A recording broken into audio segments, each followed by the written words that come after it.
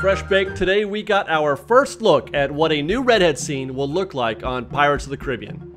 It's been installed first at Disneyland Paris, and our friends at DLRPFans were kind enough to let us view the footage they captured Thursday morning of the newly renovated attraction. So please do take a minute to check out their channel and subscribe.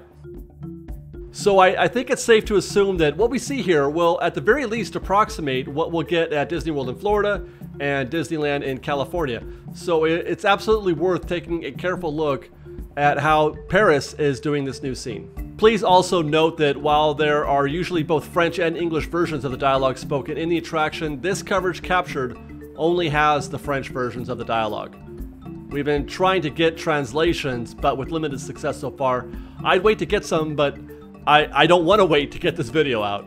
But before we get to the scene, there are actually a bunch of other changes to the Paris attraction, so we're going to be covering those as well. At least as many as we can spot, that is. Some are probably a little more obvious than others. So let's get started. This first scene change is the addition of a Blackbeard mist projection, similar to the ones we see at Disneyland in California. And it's on an incline into the showroom. And it's pretty par, I guess, as far as mist projections go. Nothing really to comment on here. In the next room, there used to be a lot of shadow projections on the walls of pirates mid-sword fight. These appear to be gone. Instead, there's just this guy swinging back and forth on a rope. It's pretty cool looking, but I almost think I would rather have the old scene here myself. It's a curious change. No changes here, just showing how the two attractions compare. They're pretty similar, just in a different sequence. And as we'll see later, I think it's plain that the animatronics at Paris are more than a little better than ours at Disneyland. Alright, so here's the redhead scene. Dialogue is in French. It looks very much like the old scene in a lot of ways. You've got your ladies in a row there on the left, looking sad and defeated. There's the redhead standing proud with a rifle on her hip. Different outfit though. Her face is definitely different than our redhead, though I'm not sure if this is a new development or if the Paris redhead always looked this way. Also, notice the visibly darker, more somber lighting arrangement, especially around the redhead. She is not lit as well as she was before. Previously, there was a stronger reddish light around the entire scene. So a few people asked about the woman who was actually up for auction, she of the larboard side. She's still there as well, in much the same pose it appears, but I can't really tell what her role is in the scene. But she definitely is not up for auction. As for the dialogue, I don't know what they used to say, but they're certainly not saying what we're familiar with here in the US. Some of the translations I've heard so far suggest that the auctioneer is asking for bids on the treasure that they've looted. And that's pretty much what we all assumed was going to be the case when we first heard the news. And then in response, the pirates across the river say, "We want guns, like the redhead." Not exactly "we wants the redhead," is it? I'm not sure how I feel about that one. I don't know why they couldn't have just gone for it there. I've also heard that one pirate shouts that they should sell the treasure by weight. Now, I'm assuming this is a reference to the quote, "Are you selling her by the pound?" Probably lost in translation or possibly changed intentionally. I'm not sure. Now, I've heard a lot of comments already expressing disappointment that she's not doing much. And while it's true, she isn't. She didn't do anything before either. She did previously just stand there with one hand on her hat and one hand holding the hem of her dress with just a subtle lift of her hand. I'm not sure what people were expecting, or at least hoping for. Maybe they thought she might point the rifle at one of the pirates, or maybe she might even say something, but that does not appear to be the case. She does not speak, and I think that's what many people were hoping for. I will say that this is one scenario where I think we might get a different scene than Paris. There's enough time for them to hear public opinion on this and possibly, amplify her role.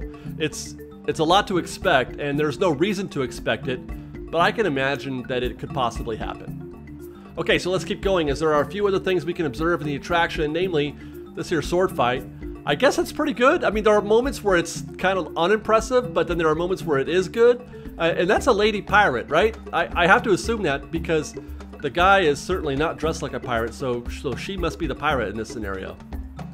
Now, here are two changes worth noting that practically nobody will notice at first, I think, or even care about. First, the hat pirate. Now, he used to just sort of move a little. Now he's all over the place, as are the hats. And this looks great, if you ask me. Our pirate at Disneyland doesn't move at all. And Paris fans will notice that they've also added two pirates behind the hat pirate, who was previously by himself, or at least he he was alone in the footage that I've seen in the past.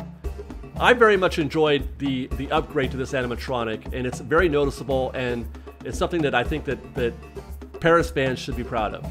What's also great is this Gene Kelly looking son of a gun. I am loving this guy. Okay, the final major renovation is the inclusion of a ghost Barbossa near the end of the attraction. He looks like a regular pirate as you approach, but when the lightning strikes, you can see his ghostly form.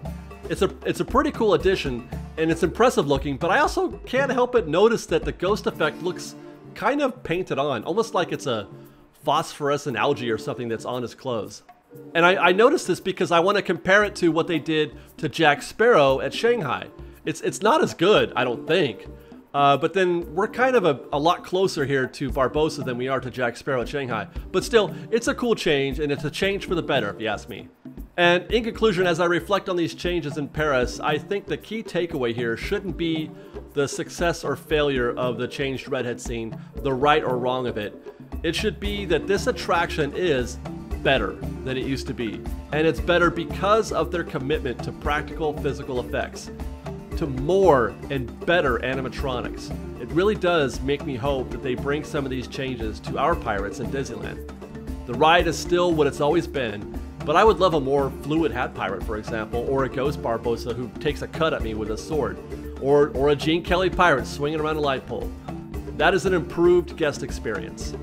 Alright guys, that's all we have for you today. That is the newly renovated Pirates of the Caribbean scenes at Disneyland Paris. I want to hear from you guys. What did you think of these changes? Try to keep it out the political stance if you can. Think technical only. What did you think of the new animatronics? What did you think of Barbossa? What did you think of the redhead's role in the scene? Let us know in the comments below, and until next time, fresh baked!